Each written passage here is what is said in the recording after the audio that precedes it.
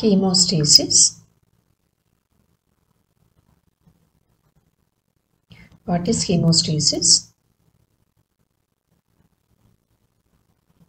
It is maintaining blood in clot-free fluid state inside intact blood vessel. In addition to that, whenever there is injury to blood vessel, a clot is formed at the site of injury to arrest blood loss. So, when hemostasis is out of balance,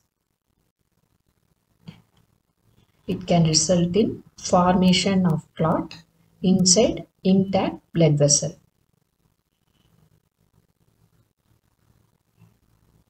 This is known as thrombosis,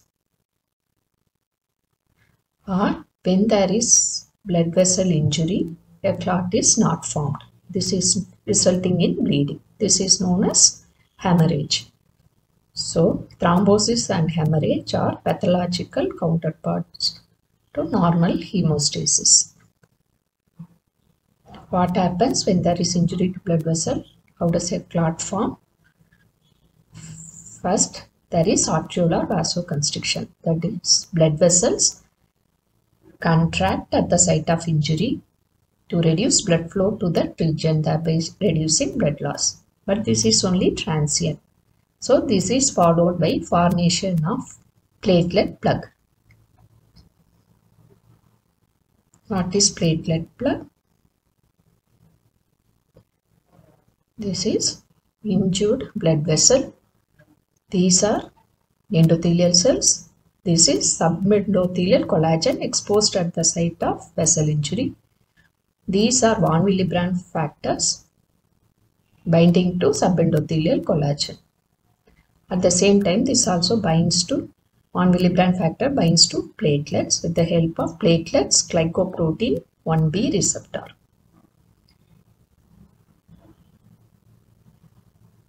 This step, where platelet binds to subendothelial collagen with the help of von Willebrand factor, is known as platelet adhesion. Following this, there is activation of platelets, release of platelet granules, and conformational change in the another type of platelet receptor called glycoprotein 2b3a receptor.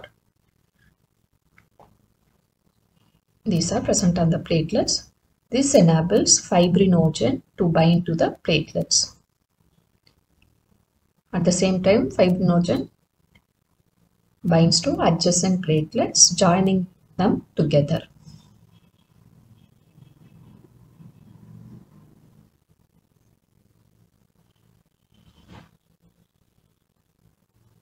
So, this step where platelets are clumped together with the help of fibrinogen is known as platelet aggregation.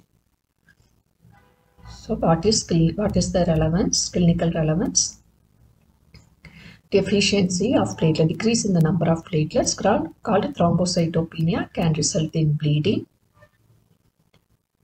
or deficiency of glycoprotein 1b receptor results in a condition called Bernal-Sallier syndrome. It is a platelet dysfunction disorder.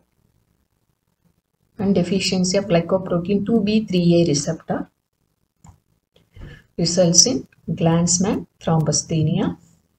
This is also a platelet dysfunction disorder. And deficiency of von Willebrand factor results in von Willebrand disease.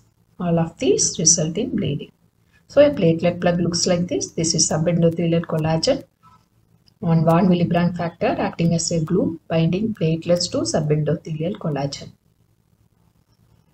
And platelets are clumped together with the help of fibrinogen inside in between.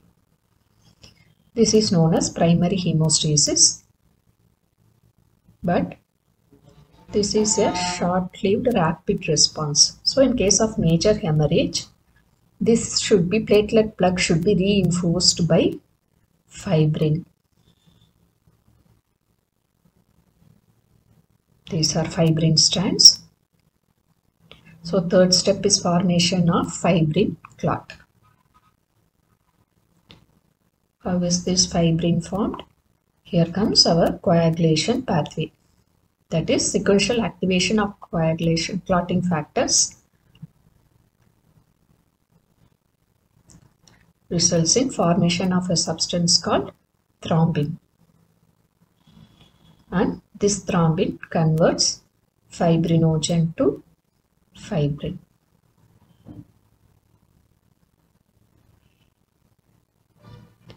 Traditionally, so this takes place on phospholipid surface provided by endothelial cells and platelets. And traditionally, coagulation pathway has been classified into intrinsic pathway and extrinsic pathway. The intrinsic pathway, initially factor 12 gets activated in the presence of kallikrein and high molecular weight kininogen, and sequentially there is activation of factor 11 and then factor 9 gets activated. Activated factor 9 along with activated factor 8 activates factor 10.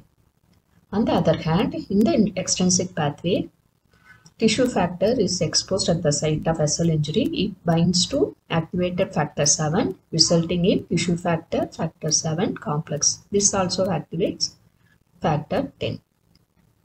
And activated factor 10 in the presence of activated factor 5 activates factor 2.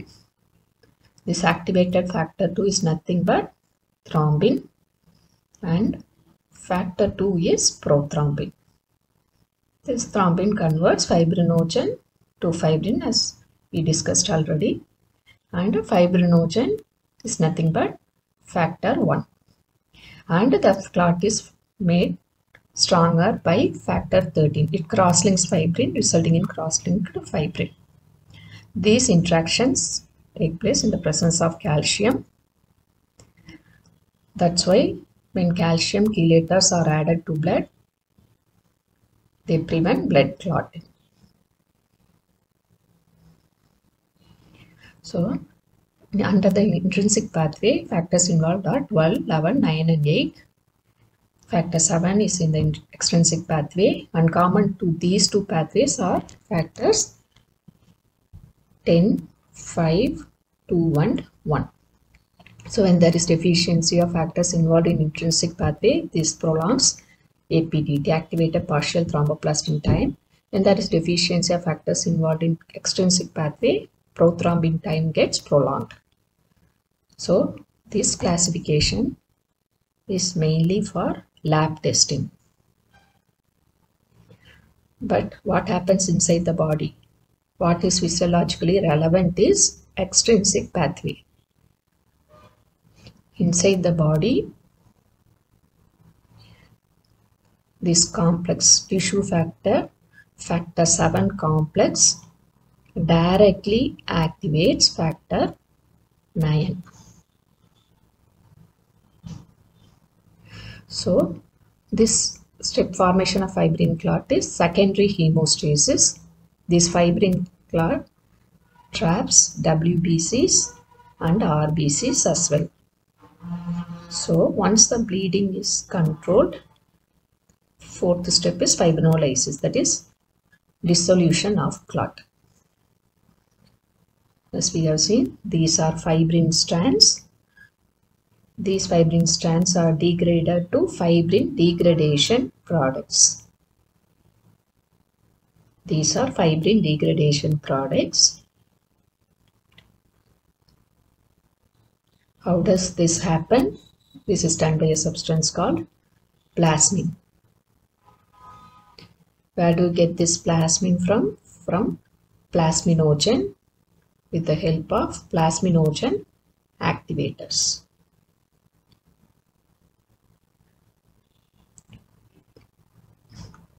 Two important plasminogen activators inside the body are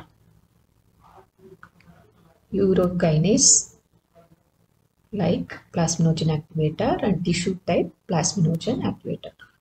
So what is the relevance here? These plasminogen activators, since they cause clot lysis, they are used clinically to lyse clot in case of thrombosis. And D-dimers, one of the fibrin degradation products. Their elevation is used in diagnosing abnormal thrombotic conditions like DVT, pulmonary embolism, or DIC. So, in order to balance this clotting, there are three categories of natural anticoagulants. First one is antithrombins, protein C and protein S, and tissue factor pathway inhibitor. Deficiency of any of these natural anticoagulants result in thrombosis. Thank you.